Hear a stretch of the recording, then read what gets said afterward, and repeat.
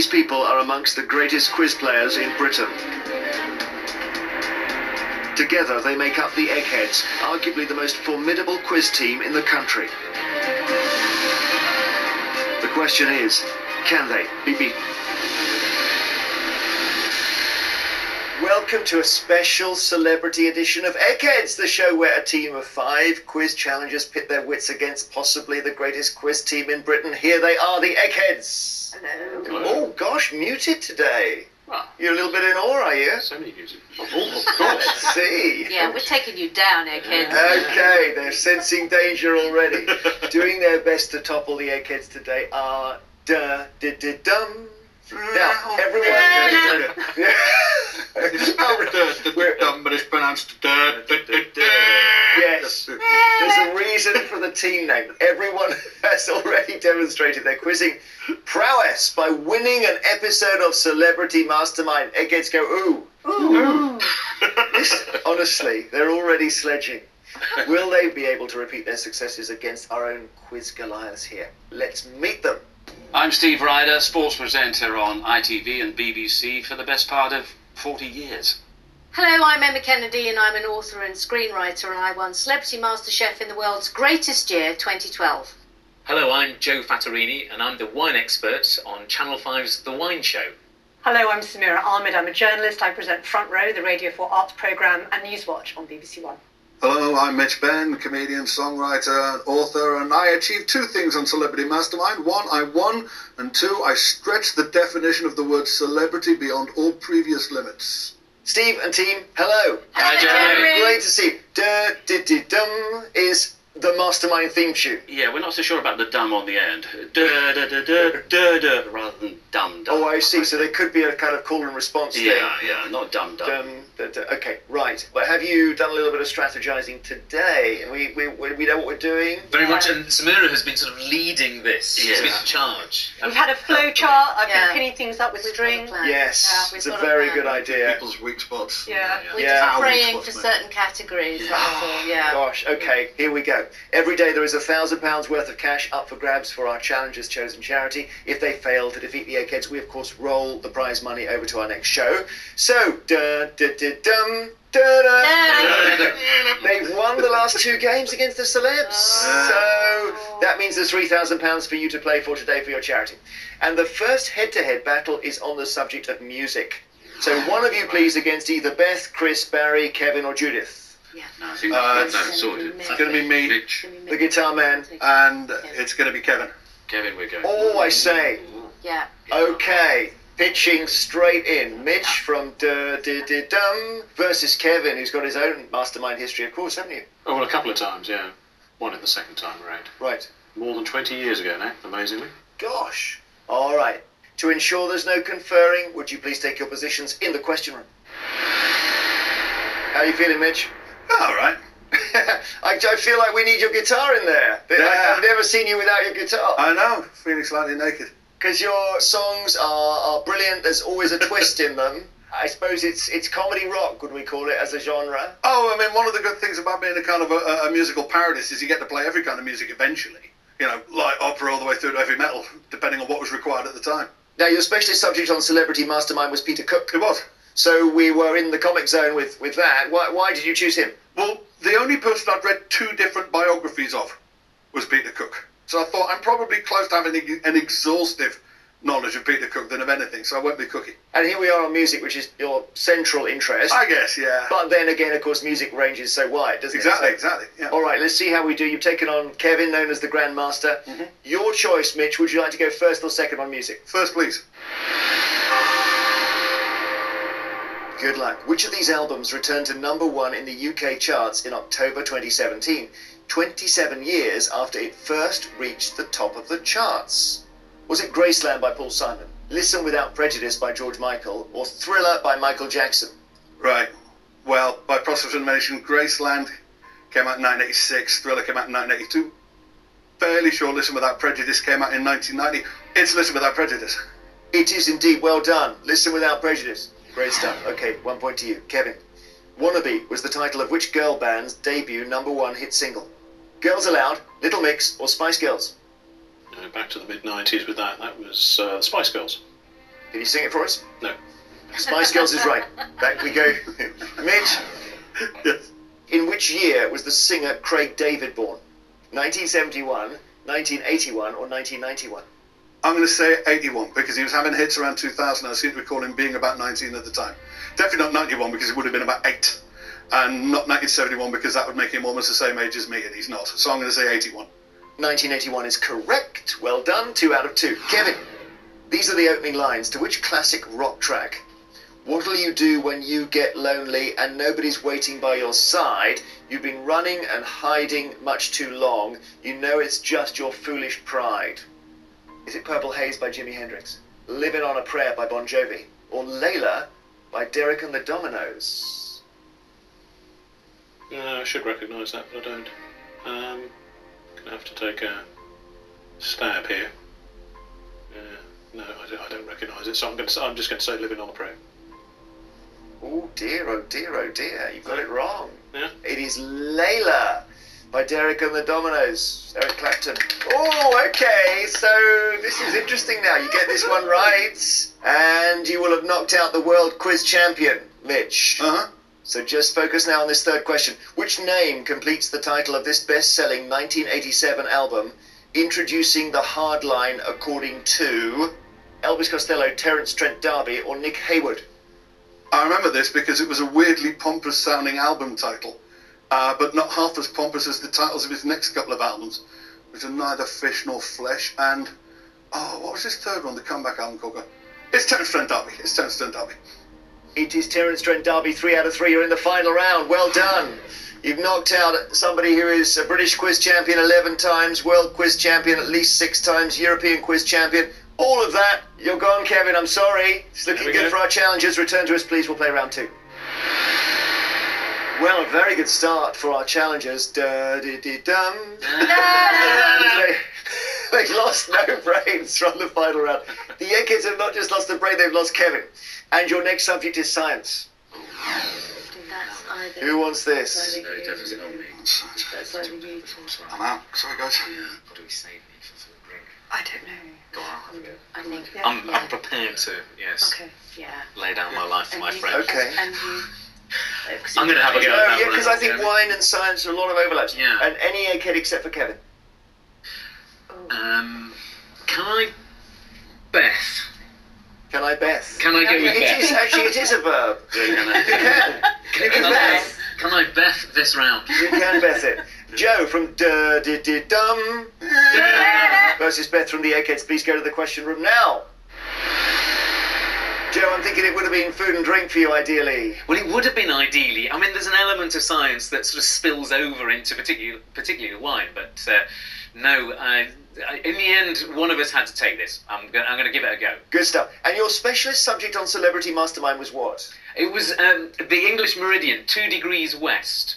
All the points on an Ordnance Survey map are all measured off 2 degrees west of the Greenwich meridian, because otherwise Wales would look peculiar. It would get sort of stretched by the way that mapping conventions work. And I live on it. So I thought, well, I live on this line, and it seems interesting. And it was anything 1,000 metres either side of 2 degrees west from, it's pretty much Berwick upon Tweed to Poole in Dorset, with a little bit of Fraserburgh in Scotland. Beth, did you know about this? No, I didn't. It's It's fascinating. fascinating. So it goes what, through your house, does it, It goes basically? right through my house. In fact, if I park and I've got the sat-nav on, it's sort of 000, 1. It's just ever so slightly off. I think my car's about 10 yards off the line. Now tell us about your love of wine and where it came from. The story goes, I think I was about 7 at a party. My grandfather had some nice wines, and I was discovered, I think, on a sofa having drunk probably the greatest wine I'll ever try in my lifetime. So I started very high. It was a Latour 45, and I've never had anything as good as that since. I've had older wines. I had something from the 18th century. We had a wine from the late 18th century once, and I've had more expensive wines as well, but that is one of those sort of, pinnacle wines. So that was probably the first thing I ever had. And I remember being rather snooty about Mathias Rosé at a wedding the next year. And so you can be ruined by good wine, can't you? That's the trouble, I always think. Well, you can be ruined by it. I mean, in the end, it's been the making of me, because I now get to just travel around the world going and drinking really interesting bottles of wine in lots of lovely places. But, it can... I do struggle sometimes. I mean, I drink, regular wines like everybody else, but I'm quite picky about the things that I go and have. I was watching you in Chile on the wine show and thinking it was just the most beautiful experience, because it wasn't just about the drink, was it? It was about everything. Well, there's this trope within wine people. They say, it's all about what's in the bottle. And I generally work about it's mostly about what's outside the bottle, and then you get stuck inside of it. Wine is made in gorgeous places, often by fascinating people who do interesting things, and I love all that carry on. Good stuff. Well, science, Joe, and would you like to go first or second? I'll definitely go first. Here we go. First question. Good luck, Joe. See if you can follow Mitch into the final. Which of these is the name of various species of bat native to Madagascar, Australia, Indonesia, and mainland Asia? Flying fox, flying stoat, or flying badger? Definitely not flying badgers, because they would be huge, I imagine. And indeed stoats, but flying fox is a name that you get, for other things, so I am going to go for flying fox.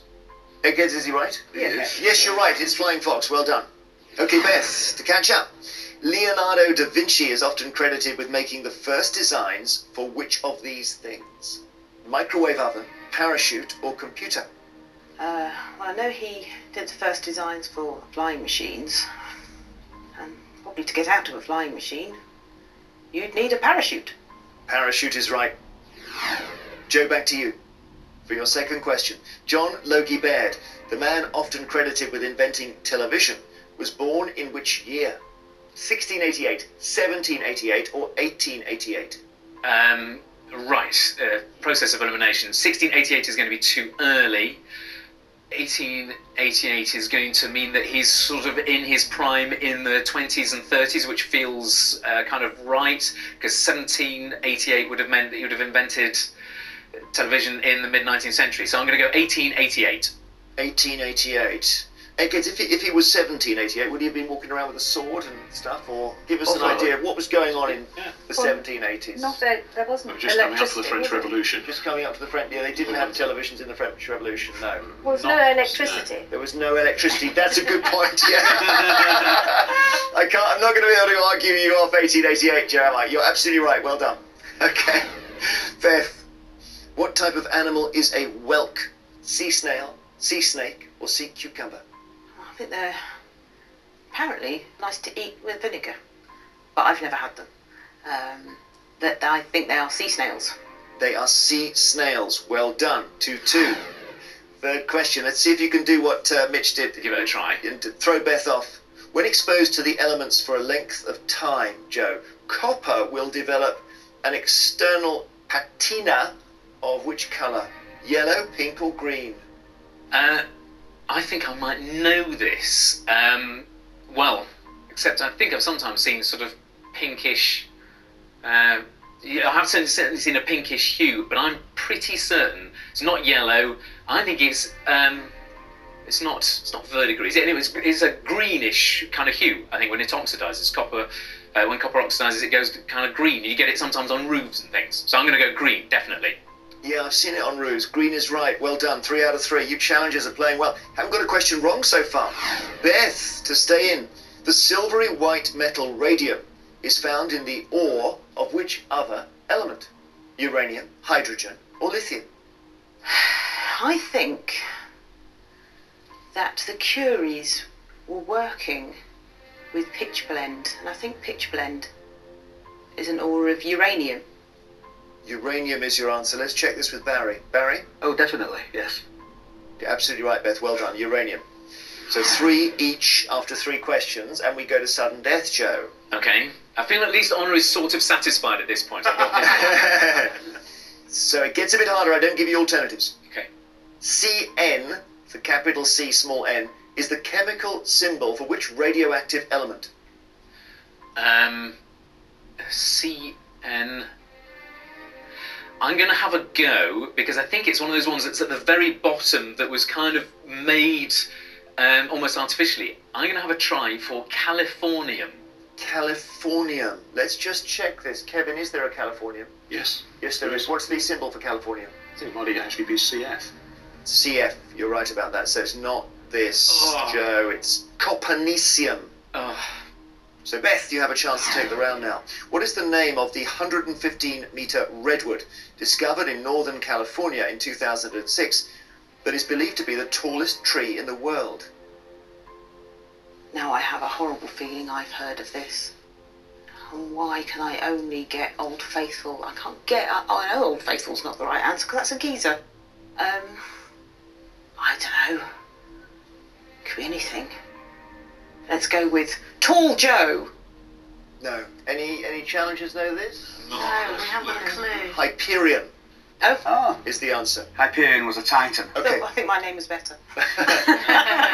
So, sudden death. We're level. Here we go. Your question, Joe. Okay. Which scientist born in New Zealand in 1871 won the Nobel Prize in Chemistry in 1908? Need a first name and a surname. New Zealand scientists, 1871. 1871 in chemistry. Who was chemists? Paulie was a physicist. It's really irritating. My dad would know this because he's a chemist and he'll know it instantly. He'll be shouting at the screen going, "I've told you about who this was." Would it be... No, it's not going to be any of the team who unfurled DNA, because that's later. Rutherford is a physicist. I'm really struggling for names of chemists now. Right, I'm going to come up with a sort of nonsense name of something, but you never know. I'm going to go for Edward Rutherford as a name off the top of my head. I genuinely haven't got a clue. Ah! Go on. Ernest Rutherford. There's something in the back of my brain. I don't believe it. The agony. Now, he said physicist and it's He did, and Joe was so right. Ernest Rutherford was a world-famous physicist. But he did say the fastest transformation he ever knew was with the Nobel Committee, who changed him from a physicist into a chemist, Right. because they'd already awarded the Nobel Prize in Physics that year. Oh, well, I tell you what, Joe. Good play. Let's see. So, Beth, you can take the round with this question. Which name is given to any of the 5 species of bird of the family Fregatidae, the males of which possess bright red throat pouches which they inflate in courtship displays? Now, Bowery birds are the ones that feather their nests with all lots of funky things. Oh. Now, why would that name have come to... I'm thinking frigate birds now. Why would that name have come to me unless I thought it was the answer? Got a feeling that they've got the big red jowls. Yeah, I'm going to go with that. Frigate birds. Good quizzing, Beth. Frigate bird is the right answer. Well done. You're in the final. Sorry, Joe. You played well, though. That was good play. Seriously. So close. So close. Beaten by our egghead, who's levelled things up. Return to us, please. We'll see what round 3 holds. So, as it stands, da-dee-dee-dum. I've lost one brain from the final round. The eggheads have lost one as well, and we play on with history. Now, so it's Samira or Emma or Steve? What do you want to feel? Well, it's the one I'm least... Okay, I'll do it then. Okay, all right, good. Okay, Samira, great stuff. Okay. And against which egghead? So you can have Chris or Barry or Judith. Chris. Yeah. Chris. Gotta go for Chris. Samira from Dirty Dum versus Chris from the Eggheads. All right. Good, Chris? That's good. We're up for this. Okay. Please go to our famous question room.